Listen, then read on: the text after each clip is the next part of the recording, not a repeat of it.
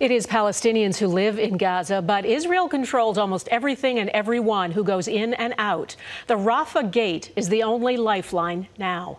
It's at the southernmost end of Gaza and borders Egypt's Sinai Peninsula, a desert. The only other way out is the Erez crossing in the north, controlled by Israel, and Kerem Shalom in the south, though it's used solely for commercial goods. Both are shut. Rafah is where most Palestinians try to get permission to exit, but Egypt tightly controls it, and approval is difficult. Most people born in Gaza have never left. A Canadian-born artillery officer is helping plan Israel's ground offensive into Gaza. Crystal Goomansingh is in Jerusalem and has been speaking with her. Crystal.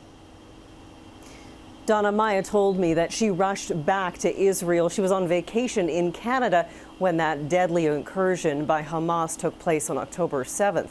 Right now, she describes her work as very intense as she's helping to craft Israel's ground offensive, work that puts the lives of soldiers and civilians in her hands. A buildup of troops and tanks can be seen outside Gaza as Israel readies itself for a military operation officials claim will eliminate Hamas. We are focused on one goal: to get forces and go forward to victory. For this purpose, we will need determination, says Benjamin Netanyahu. Addressing the Knesset, the Israeli Prime Minister told parliamentarians victory will take time.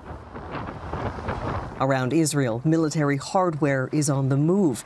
Several days have passed since the nation warned the world it would be launching coordinated attacks, including a significant ground operation. There's a lot of people that I haven't seen in a while. An operation this Israeli reservist, originally from Toronto, will be helping to design. Global News has agreed to only use Maya's first name and not show her face because of the nature of her work. We plan all of the military targets. This is a huge role, as you can imagine, especially dealing with all of the international onlookers and explaining and also doing everything according to Israeli law as well as international law. Maya was sitting in a synagogue in Vancouver with her husband when the rabbi started to explain that Hamas fighters stormed into Israel, terrorizing communities, taking hostages, and eventually killing more than 1,300 people. Nauseous, sick to my stomach, couldn't even imagine the horrors that people had gone through and that people were still going through. She says she's angry to see how some people are reacting to what she views as Israel defending itself. The UN says many women and children have been killed in airstrikes.